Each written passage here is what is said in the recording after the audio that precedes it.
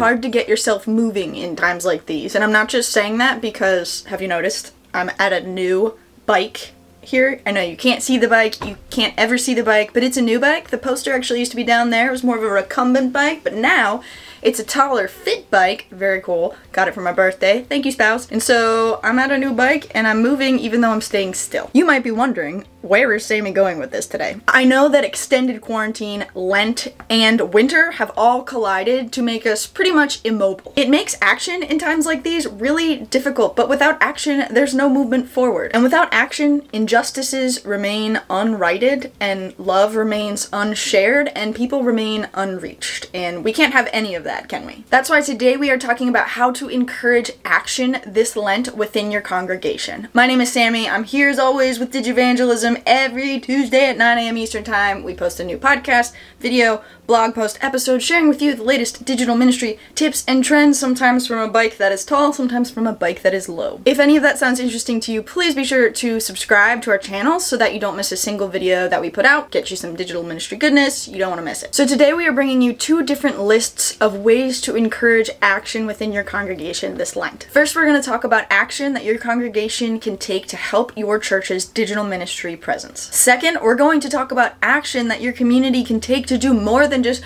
read about, talk about, think about the injustices in our world, to actually take action on these things. In a way, these actions go together. If you are taking action against the injustices in our world, we hope you are sharing about them online. Alternatively, if you're already committed to posting online and having a digital ministry presence and talking about the injustices in our midst, we also hope you are taking action on these things. In fact, let's start with committing to digital ministry presence before we get into actually taking action on these social injustices. Here's a secret that's probably not much of a secret at all. Church leader, you can't do it all. In fact, you should not do it all. We've said this so many times. Here's some great ways to invite your people to participate in your church's digital ministry presence. You can have people who enjoy photography take photos for you, of your church, of your people, of events, of anything they want, really, and then use those pictures in your social media and in your website. In fact, once you have one person taking pictures, can that person or another person just design something that could go on Facebook or Instagram using those pictures, maybe add some text to it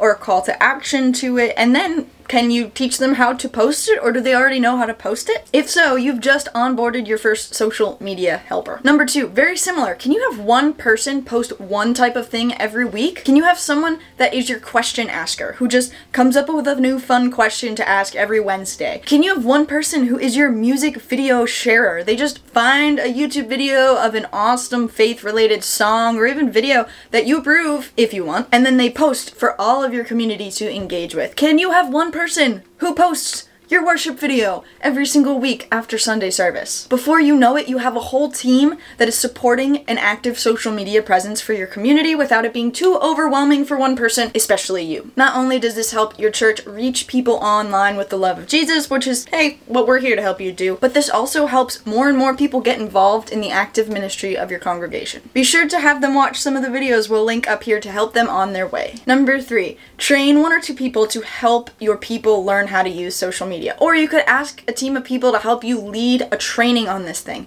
Make sure you record this session or record a practice session or something so that you can share this video with future people who are interested in using social media. It'll make the process a lot more efficient, a lot easier. Yes, you can still have some of these helpers meet with people who need help, but at least they'll have a video first of the whole training that you developed. Number four, encourage your people to send in devotions or reflections of their time with God, or testimonies perhaps.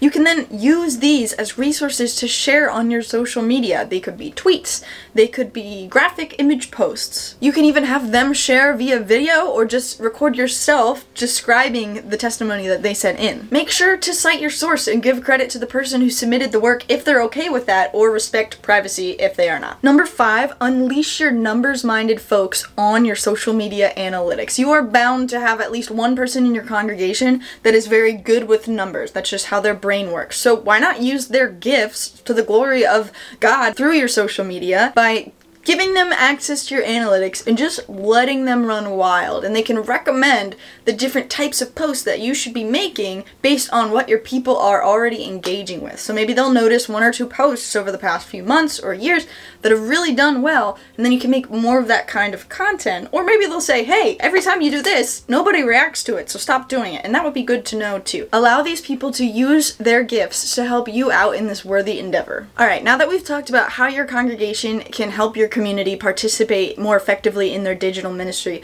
presence, let's talk about actually taking some action on these issues that come up in our faith, these social justice issues that we believe in so strongly that are important to us. What can we actually do about them? Because, you know, we can pray about the hungry getting fed and the earth being healed, and we can make great posts about the injustices in our world and how we want everyone to be treated regardless of their sexuality or gender identity or economic class or race or any of these things.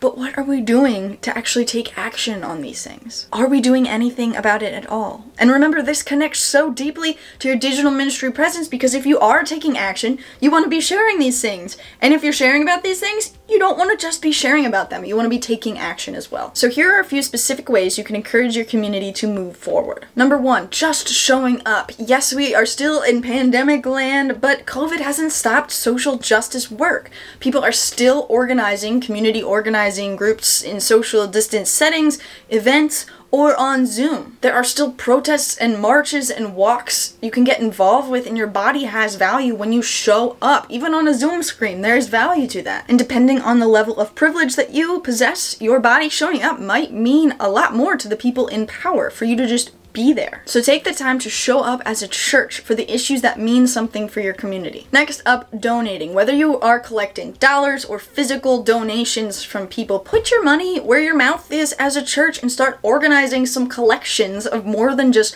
words and prayers. Those things are great, but how can we take action? Find somewhere local that you can engage with and connect with and trust with your donations and gifts. Number 3, taking a stance is a great way to take action as a church. Reading things and discussing things is great, but has your church made any moves to actually make a formal statement about something, against something, or for something that you can share on your website, share on your social media page? When your church says something as a body of faith, it takes on more weight in the minds of people. It matters. Number 4, getting involved in what's going on in your community. Call representatives, sign petitions, and invite your community in on these acts. Even if you cannot go anywhere safely or give any money, give of your time, give of your effort, give of your voice. And last but not least, number 5, speaking out. In your sermons, in your social media posts, and in everywhere in between, speak out for what you believe in. When it's appropriate, clearly outline where your church stands and why. And people will need to know the why, because a lot of people have questions about these things. So